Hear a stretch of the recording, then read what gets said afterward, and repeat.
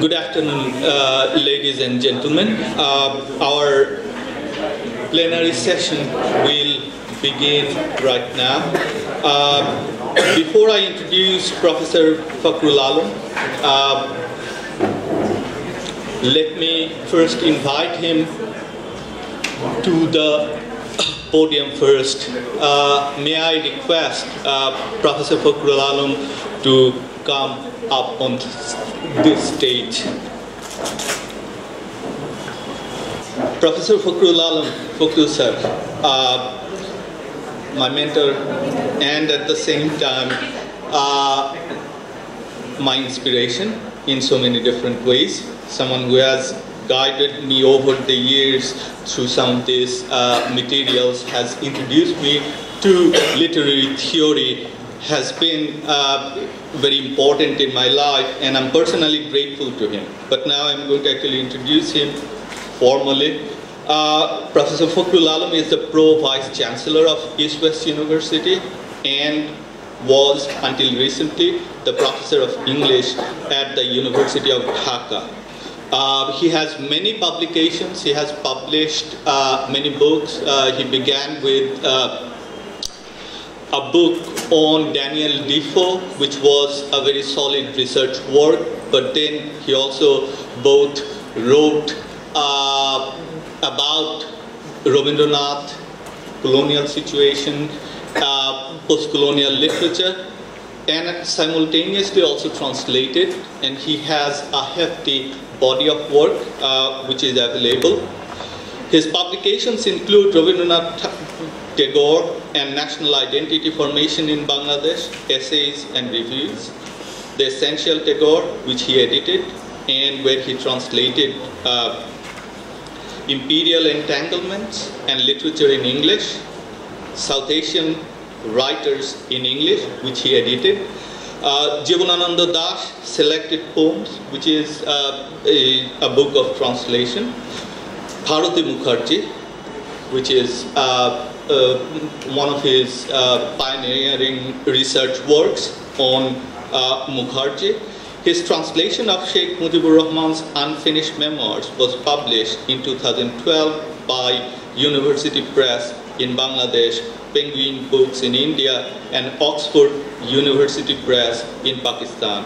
He received the SARC Literature Award in 2012 at the SARC Literature Festival of 2012 held in Lucknow, India on 18 March 2012. He was awarded the Bangla Academy Puroskar in the translation category for 2013 on February 24, 2013. His translations of Ocean of Sorrow, the late 19th century Bengali epic narrative, Bishad Sindhu by Mir Musharraf Hossain, and Prison Diaries by Sheikh Mujibur Rahman, both published by Bangla Academy in November 2016 and February 2018 respectively, are his most recent book publications. Now I would request Fakrul sir to begin his plenary speech. Use the mic, of course. Hopefully you'll be able to follow me. My paper is titled, what did you title it? Karl Marx in India, Postcolonial Perspective. And let me start with the introduction. Growing up intellectually in the 1960s and 70s and becoming increasingly aware of the progressive side of politics, local and global, as well as its reactionary elements, who could remain unaffected by extracts from a classic of Karl Marx and Friedrich Engels' Uvga, such as the Communist Manifesto, or the long extracts, and pardon my pronunciation, from Grundrisse or the German ideology, collected in theory anthologies. It was clear to me even then that the Marx I knew had hinted some essential truths about history in his writings.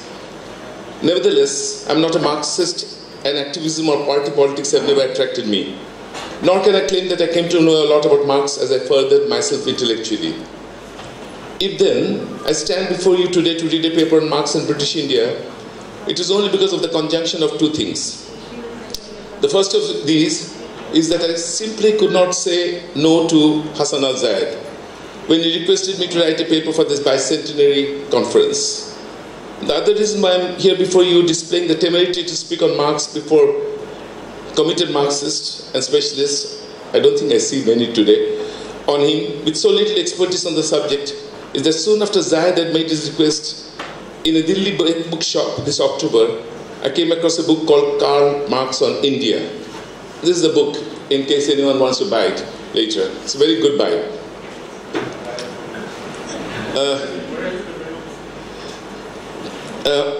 Edited by Iqbal Hussain, former professor of history at Aligarh Muslim University, and published under the aegis of Aligarh Historian Society by Tulaka Books in 2006. The volume seemed even more attractive to me because it contained a long introduction by the eminent historian and professor emeritus of the same university, Professor Irfan Habib. There was something else in my mind then too. Edward Said's indictment of Marx for his Orientalist perspective in Orientalism. Since that book has been seminal for me, ever since I first read it in 1980, I thought, why not explore how right or wrong Said was to label Marx thus by gauging the importance of Marx's writings and assessment of India in our time for this conference? But my discovery that Marx had written the essays collected in the book in English, and the fact that I was going to read a paper on him in an English department conference added another dimension to my paper. Why not also read the essays to assess Marx as a writer of English prose? My paper thus has 5 parts. In the first, I discuss the genesis and nature of Marx's writings on India.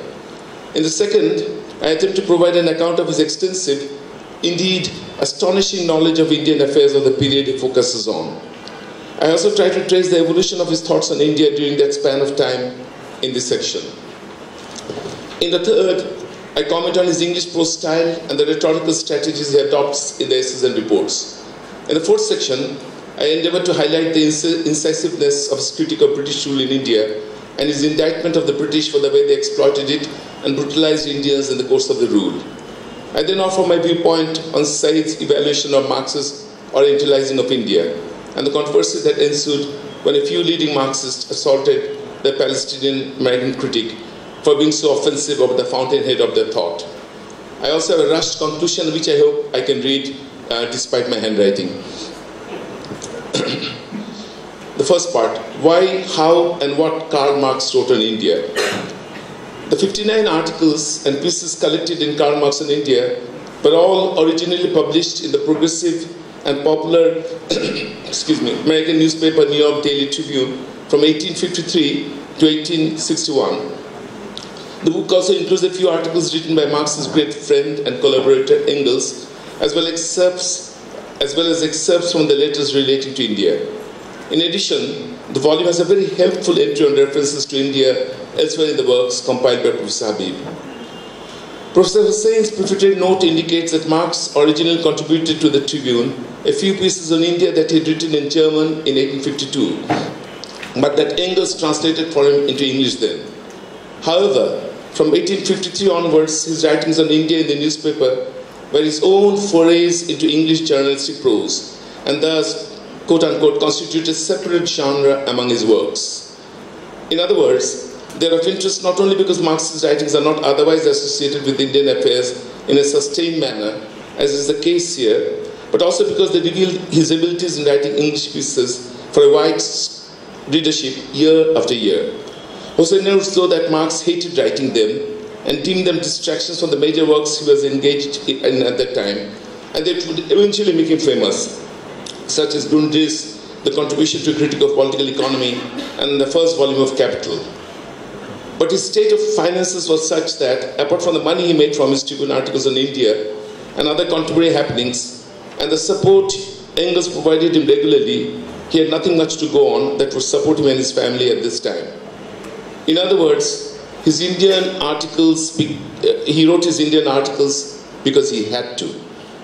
However, it is quite clear from a reading of the 59 pieces collected in Karl Marx on India that he wrote most of them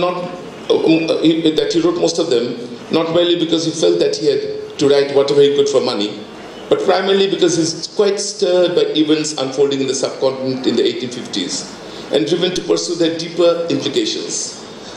It even seems likely that these events could be grist for his developing ideas about capitalism and historical change.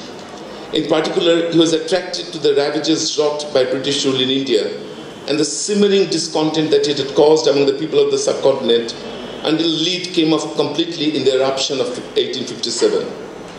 Marx subsequently became quite absorbed in reporting and analyzing the causes and consequences of the Sepoy Mutiny and appraising the extent of English culpability in the carnage that had occurred then. Marx's sources for his Indian articles in the Tribune are various. He seemed to have scoured British parliamentary papers, newspaper reports, minutes of the East India Company, historical accounts, and travel writings on India. He appeared too to have gone over carefully in his British library forays over contemporary as well as earlier economic tracts on the trade with India, speeches delivered in the House of Commons, letters he had come across on what was going on in the subcontinent, memoirs of Englishmen who had served there or had written books on the people of India, and even translations of classical Indian texts such as Manusmriti. It is obvious that along with Engels, Marx quickly grew in confidence in mastering the political, social, and economic configurations and history, and even the geography and the topography of India. The Tribune pieces on India that Marx and Engels contributed collectively in Karl Marx on India vary in length quite a bit, as well as differ in the intensity of the coverage. Some are merely brief notes, while others are of considerable length. Some are well-written entries content to merely report on current happenings or describe the course of the war succinctly, while others are analytical and draw out the implications of what was going on in the cataclysms scarring the subcontinent. Whenever necessary, Marx provides abundant facts and figures to back up his points or make them. Whether he wants to illustrate the astonishing discrepancy between the huge revenue earned from India by the East India Company or detail the miserly attitude of its administrators who cared not a fig for the welfare of the people of the subcontinent but lived lavish lives, he has facts to back him up. At times, Marx offers quite detailed accounts of the extent of the uprisings and the fatalities. On other occasions, he provides abundant statistics on the trade between England and India, or the business transactions involving opium between India and China that were profiting only the English rulers and traders, exploiting the Indian growers and doping the Chinese customers. As an aside here, let me direct your attention to Amitav Ghosh's excellent 2011 novelistic account of the ravages wrought by the opium trade on the Chinese and the profits made by mostly English merchants in the River of Smoke. However, to come back to Marx and his report on the Sepoy Mutiny in India, he presents the military aspects of the situation expertly. He comments perceptively on the different stages of the campaign and outlines graphically the tactics followed by the English in quelling the rebellion. He underscores the economic aspects of the mutiny and the financial implications for England of the continuing campaign, probing into all the figures he could get hold of. In the articles written as early as 1853, he seems to be hinting at the disruptive and destructive potential of English rule. In his final contributions, he appears to be saying that though the mutineers had been subdued and the country pacified, Indians were restive, and there were ample signs of resurgence of Indians fed up with the way the company had been abusing and exploiting them. For sure, remembering that he had come so late to the subcontinent in his writings, and considering that his articles on India are only marginal to his main preoccupations, one can only marvel at Marx's mastery of Indian history, finances, social stratifications, and geography and much else. Such mastery reminds me of Daniel Defoe, admittedly quite unlike Marx in almost every way, who had once boasted about himself in the third person. He had the world at his fingertips. However, as will be clear as I read on, Marx is to be more like Jonathan Swift in his tonal projections, in his mastery of anti-colonial satire, than the self-proclaimed projector propagandist of empire that Defoe was. So I move on to my next section, Marx as a writer of English prose. As I indicated above, one of the pleasures of writing this paper for me was my discovery of the power of Marx's English prose. The first thing that can be said about it is the clarity with which he can analyze or describe happenings in the language. But he is also quite expressive and creative in his word usage. For example, he characterizes the Conservative Party politician Lord Stanley's parliamentary maneuverings as symptomatic of these coalescent times, in the way he had found a formula in which the opposite views are combined together. Isn't that a wonderful phrase? Coalescent times. And isn't it something we could apply to the Bangladesh we live in now? And especially our country in its election year? The phrase is from July 1, from his July 1, 1853 piece, simply titled India. But he ends sarcastically by telling his readers that he intends in the next one to expose the bearing of the Indian question on different parties in Great Britain, and the benefit the poor Hindu may reap from the quarreling of the aristocracy, the moneycracy, and the millocracy about his amelioration. Now, we may not have an aristocracy in Bangladesh, but aren't the words moneyocracy and millocracy so apt for the people who dominate our economy and politics in the time we live in as well? In fact, the heavy irony we can detect in that quote is one of the dominant notes of Marx's long pieces on India. The relatively long next Tribune entry of July 11, 1853, the East India Company, its history and results, is full of such ironic comments, as are many of the other pieces that follow. Marx thus comments acidically about the sharp philanthropy of the company, while exposing what he calls it hypocritical peace cant, since it is actually bent on showing the way Indians were being exploited and the country denuded by self-aggrandizing company officials with the assistance of the hypocritical backers in English politics.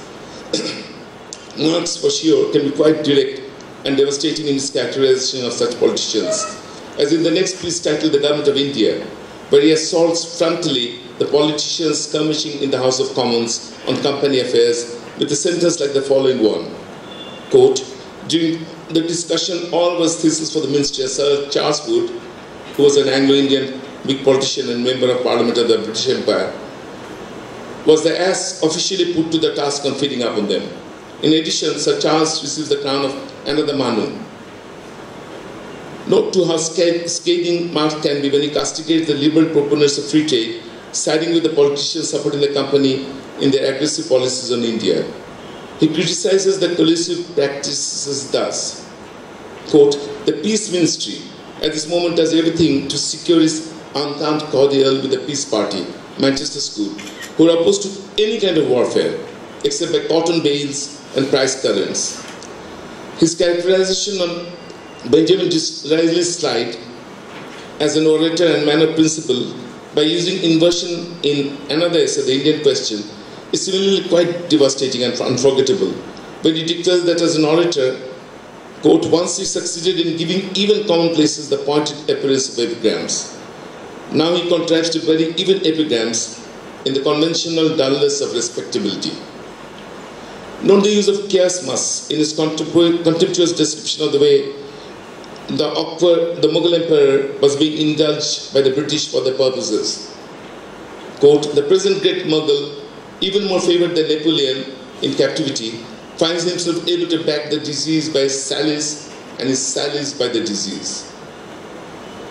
On other occasions, Marx writes English prose that is dispassionate and clear, as when he discusses the course of the meeting in essay after essay, always making sure that he had data to illustrate his chief points.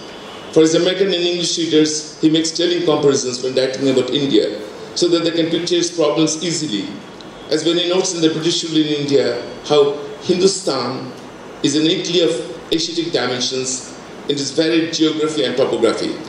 However, he qualifies the statement a little later by saying that, yet in a social point of view, Hindustan is not Italy but the island of India. Clinching this point with an additional sentence where he states, and this strange combination of Italy and of Ireland, a world of voluptuousness and of a world of woes, can be traced to the religious tradition of the peoples of the country are heir to.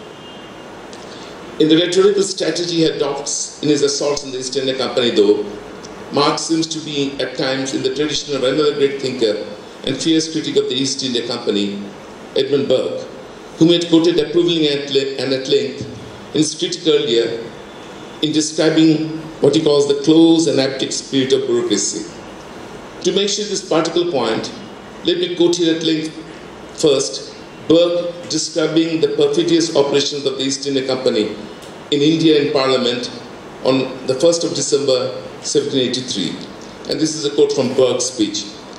My assertion is that the company never has made a treaty which they have not broken. Let me recapitulate some heads. The treaty with the Mughal, by which we stipulated to pay him £260,000 annually, was broken. This treaty they have broken and not paid him a shilling. They broke their treaties with Nizam and with Hyder Ali. And in the speech, he goes on, Burke goes on using broken for a long time. Marx does the same thing, but I'll only take a brief short quote. And here is Marx reporting on the company's usurpation of supremacy in India through treachery in his 1853 article, The Future of British Rule in India. How came it that English supremacy was established in India? The paramount power of the great Mughal was broken by the Mughal Viceroys. The power of the Viceroys was broken by the Maharathas. The power of the Maharathas was broken by the Afghans. And while all was struggling against all, the Britons rushed in and was able to subdue them all. In other words, to Marx the British, I think I skipped a page, sorry. No, I didn't. Yeah. In other words, to Marx, the British, as Burke had also noted, are like all previous usurpers of India, in that they have taken over India through acts of bad faith repeatedly. The only difference being that they have outdone them all. I'd like to provide another example of how, in his Indian writings, Marx's thinking as well as his post-style and rhetorical strategy made him sound quite similar to Burke's great speech on East India Bill, by once again beginning with the great Anglo-Irish writer and statements unforgettable lines on the uniquely destructive nature of the British conquest of India. And this is Burke. The several eruptions of Arabs, Tartars and Persians, for the greater part ferocious, bloody and wasteful in the extreme.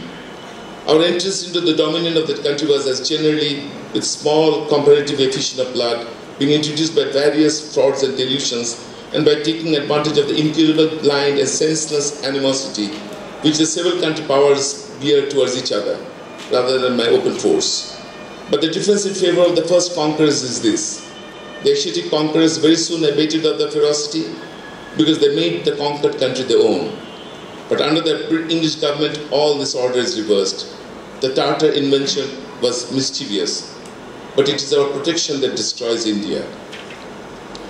What follows will show that Marx is clearly echoing Marx's characterization of company rule and its ill effects in India, but with a crucial distinction. So this is Marx.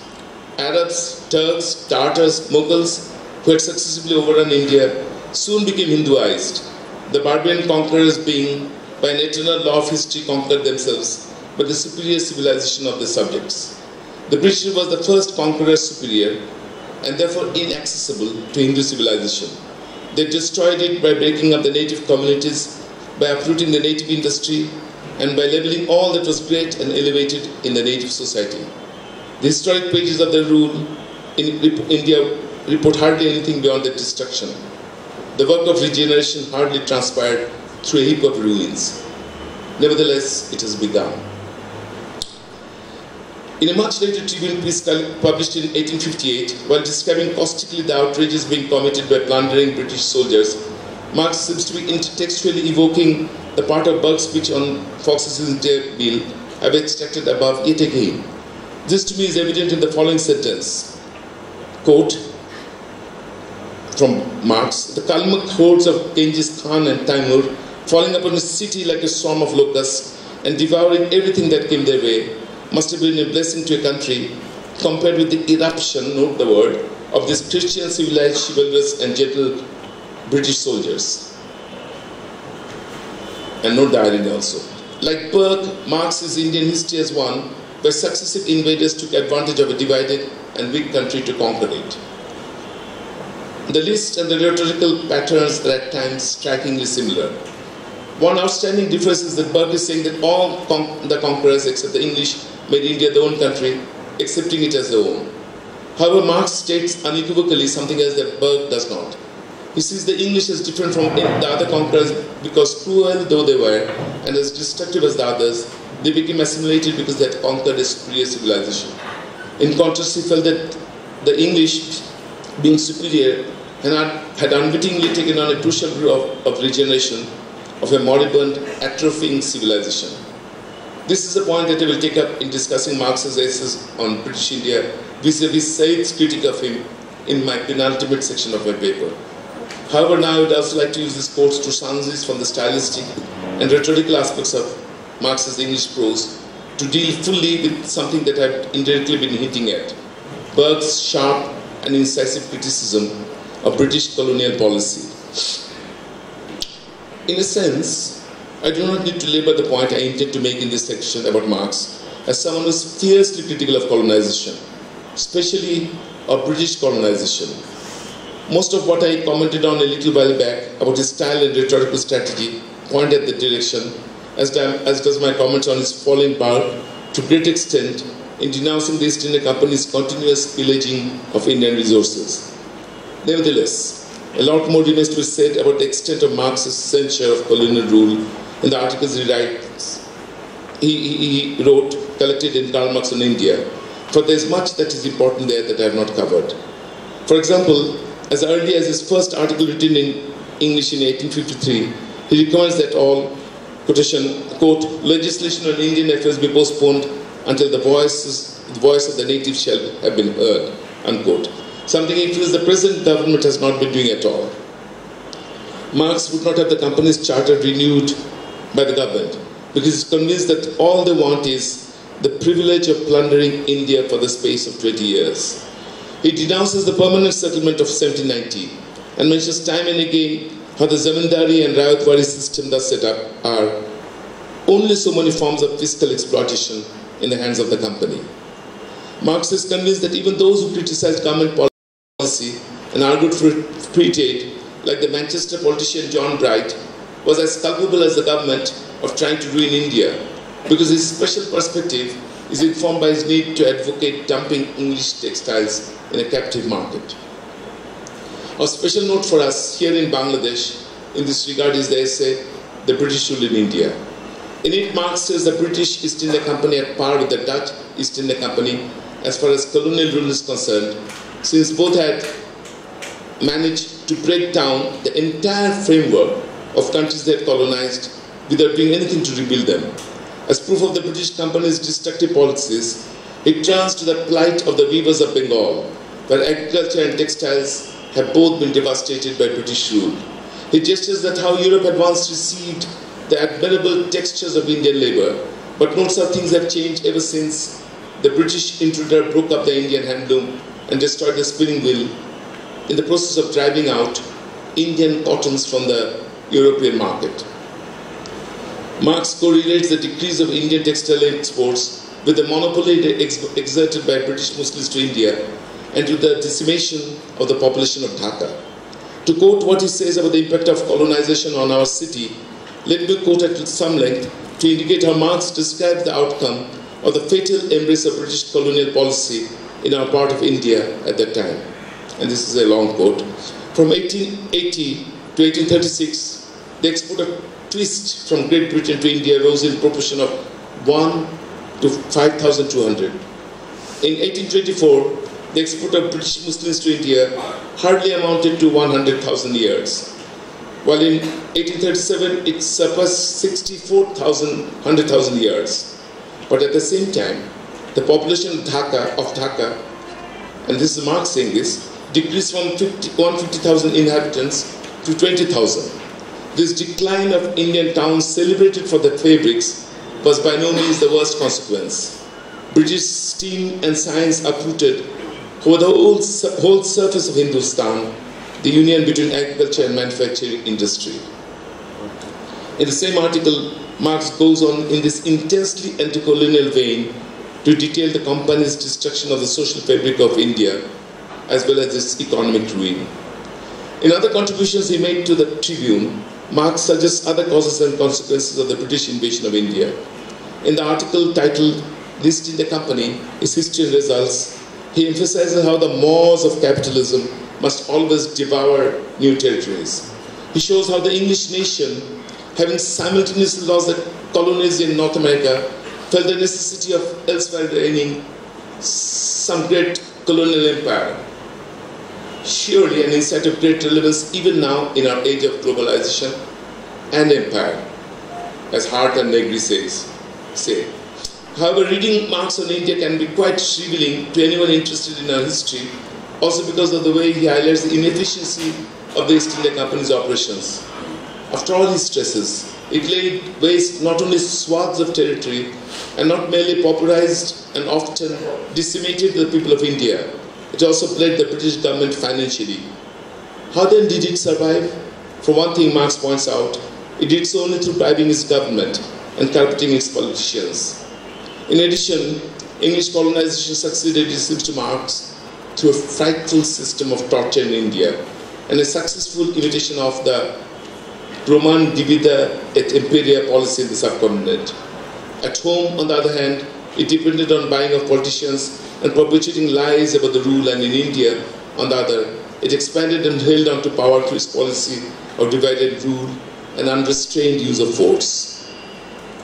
In the series of articles he wrote on the Sepoy Mutiny, Marx emphasizes to his English-speaking readers the atrocities committed by the British Army and declares unequivocally that the Indian excesses were the inevitable outcome of the colonizers' bloodthirstiness from the beginning of the rule to the present moment. As he puts it in the Indian Revolt, however infamous the conduct of the Sepoys, it is only the reflex in a constituted form of England's own conduct in India, not only during the epoch of the foundation of our Eastern Empire, but even during the last 10 years of a long settled rule. Marx goes on in this vein for quite a few paragraphs, as if in response to the hue and outcry in Britain to the Indian rebels' brutality during the mutiny. To him, Indian excesses are nothing but a demonstration of the rule of historical retribution, in which its instrument is forged not by the offended, but by the offender itself. Surely, very few Westerners in his time would have had the courage as well as the conviction to castigate the English as much as Marx did here. He goes on to underscore British distortion of what was going on, caustically pointing out to his readers that it would be an unmitigated mistake to suppose that all the cruelty is on the side of the Sepoys and all the milk of human kindness flows on the side of the British. Marx is bent on exposing the extent of colonial propaganda and disinformation meted out to the British reading public about Indian excesses circulated by the company's one-sided broadcasts. His intent is to portray, even within the brief compass of newspaper articles, the real history of British colonial occupation of the subcontinent and the actual human cost of the war to Indians as well as to the British.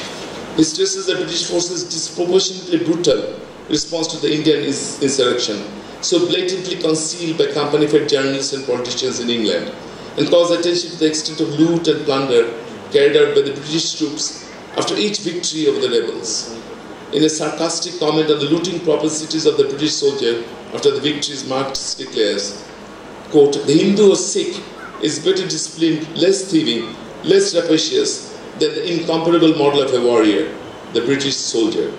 Note the irony again.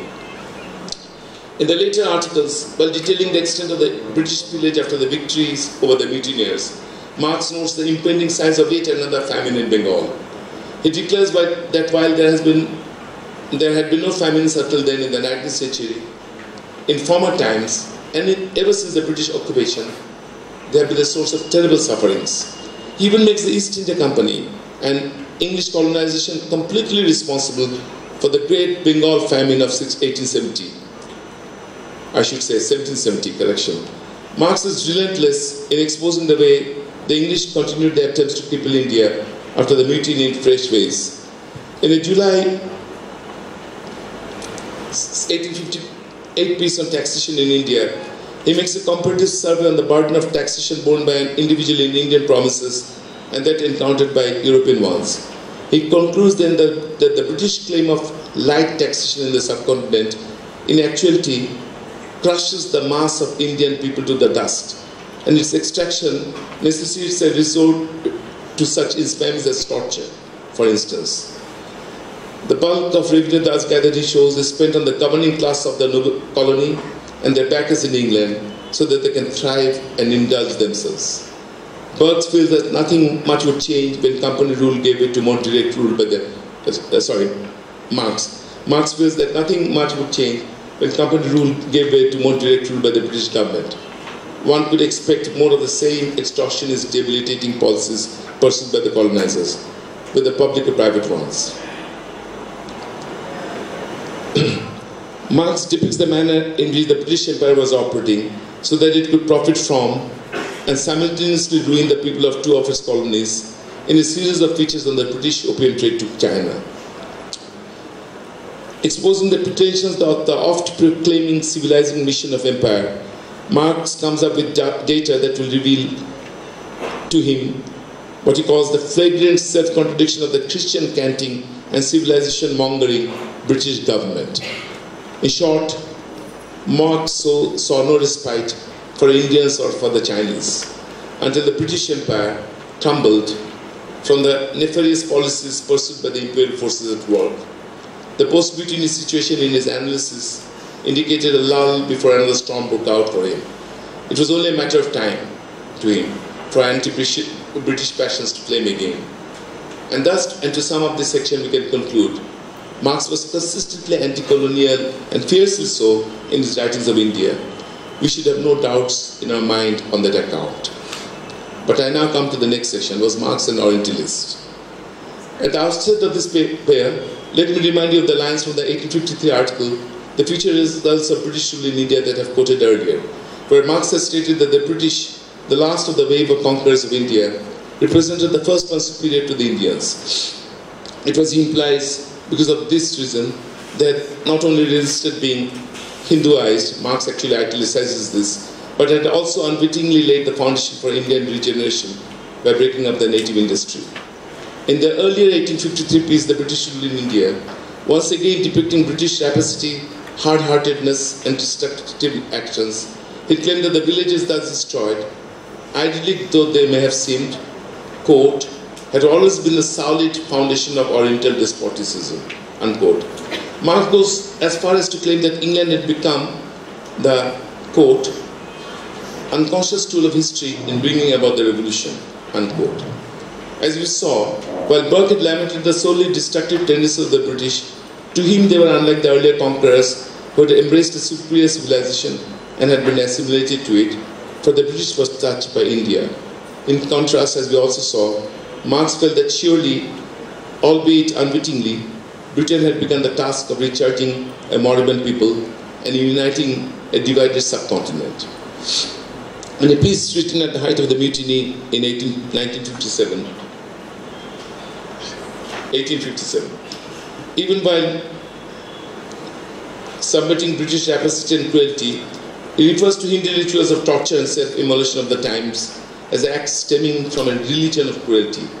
It was also seen from a reading of Marx in British India. I still have 2 pages, if that is the time. That to him, India and Indians could almost always be used synonymously with Hindustan and Hindu. Witness thus his 1857 pieces on investigation of tortures in India, where he unequivocally sides with the mutinous Indians, trying to expel a conqueror who had continuously abused them, wondering out aloud if the insurgent Hindus should be seen as guilty in the fury of revolt and conflict of the crimes and cruelties alleged against them. One of the 2 epigraphs with which Edward Said begins Orientalism is Marx's comment on the bourgeois and the shopkeeper in the 18th Brumaire of Louis Bonaparte. They cannot represent themselves, they must be represented. Said reprints this quote in his introduction to bring up the issues of representation and misrepresentation in the discursive tradition he had categorized throughout the title of his book.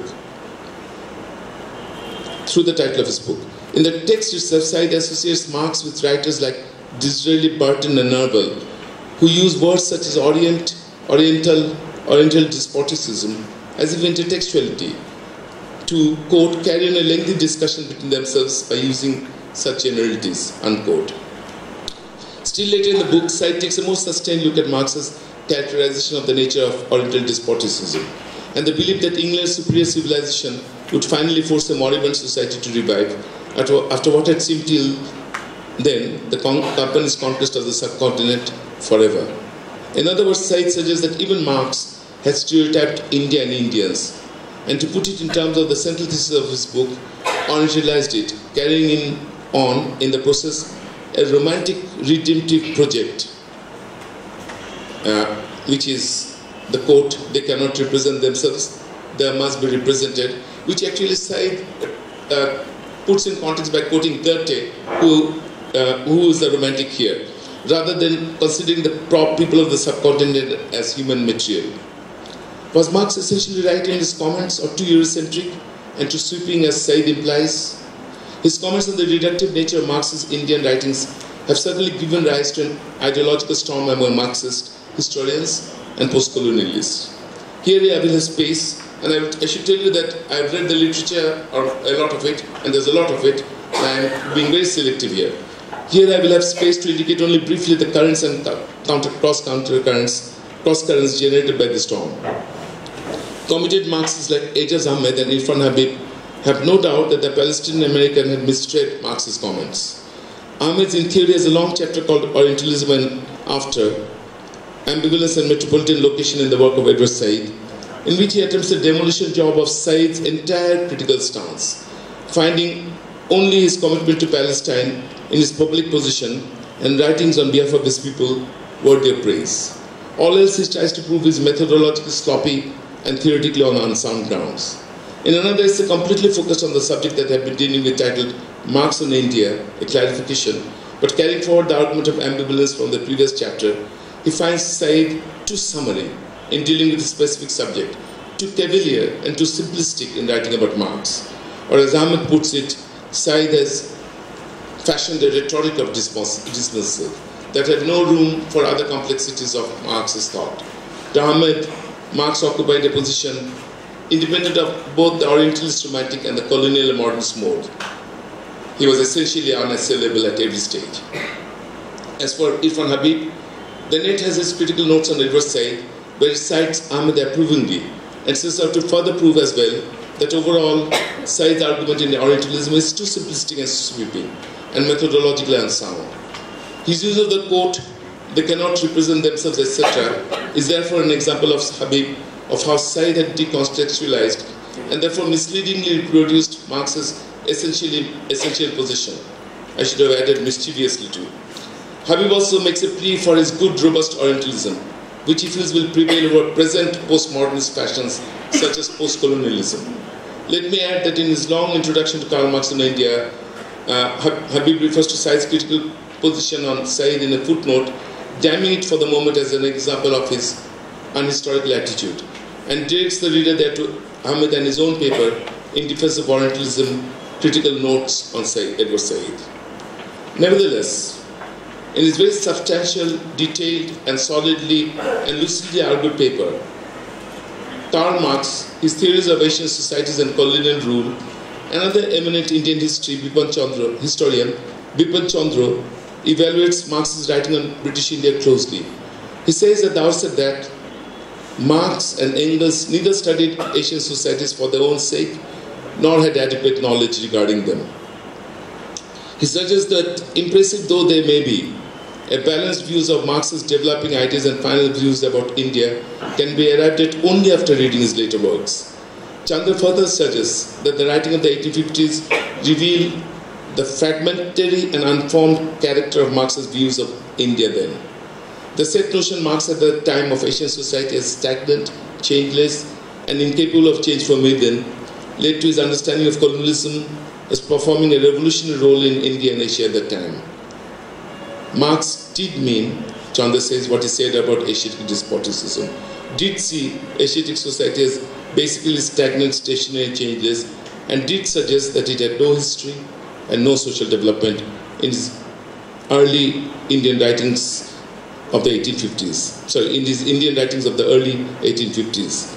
He was therefore much within a Western tradition that did believe such things and that had essentialized India. Chandra also reminds us too that Marx did quote approvingly of the regenerating role of the West in India, although with the caveat that this destructive role should be viewed as a positive one. However, Chandra also reminds us that this last view was something Marx had totally abandoned. He points out that later, in the Grundrisse and Volume 3 of Capital, Marx would write otherwise and gesture at a more flexible, nuanced, and complete concept of Indian history and society. Nevertheless, it is essential to conclude for me by noting after over 30 pages of, nevertheless it is essential to conclude by noting after over 30 pages of analysis, Chandra concludes at the midpoint of his paper that, and this is a quote, Marx's basic notions regarding Indian society were essentially incorrect, singling out his belief that Indian society had stagnated for millennia ever since its transition from primitive communism to class society, and was therefore incapable of change from within as something completely untenable and something that can no longer be maintained. The remaining 40 plus pages of Chandra's paper basically substantiates his position vis-a-vis Marx's. He does say that at the heart of the matter is that in India, British rule did dissolve the old economy, but it built nothing instead, which was, regenerative. Whether it was the railway network that Marx felt had played a positive role or other aspects of colonial capital development, beyond a point. This is because Chandra avers whatever the British did was guided by national, not the situation of the metropolis. Not the national situation of the metropolis, but the metropolis itself. I'll read my last paragraph, which is handwritten, and as I said, I might stumble. My handwriting is just about as bad as you can imagine it to be. Marx did represent India in the first half of the 1850s, but as he did so, he changed his views, and later on, he moved from a static India, made moribund by despotism to a great extent, but perhaps would have revised more substantially if he had more evidence. The evidence came out later, as Chandra points out. Said latched onto the Marx he had found in his reading and made a point that was not wrong, but perhaps partial and not completely, but yet not completely unfair and not completely wrong or jaundiced if applied to Marx's early writings in India. What is wrong, is my question, in us trying to understand that Marx could have his blind spots at one time or the other, like everyone else. And if Marx did have his blind spots, so what? What Marx did is amazing and important. His indictment of colonial rule in India is, I think, very comprehensive and very much worth learning from. Said's scholarship may also have its blind spots, but his account of representation and misrepresentation in the Oriental tradition cannot be so easily dismissed as Ahmed and Habib have so cavalierly done. Marx is completely relevant for us and important, despite his blind spots when he is writing about India. And so is Said when he is writing about Orientalism, although of course there is no comparison between the achievement of the two. We are celebrating Marx's centenary, bicentenary, and will continue to celebrate centenaries and bicentenaries. About Said, who knows? But I have ample faith that he'll be remembered. Thank you.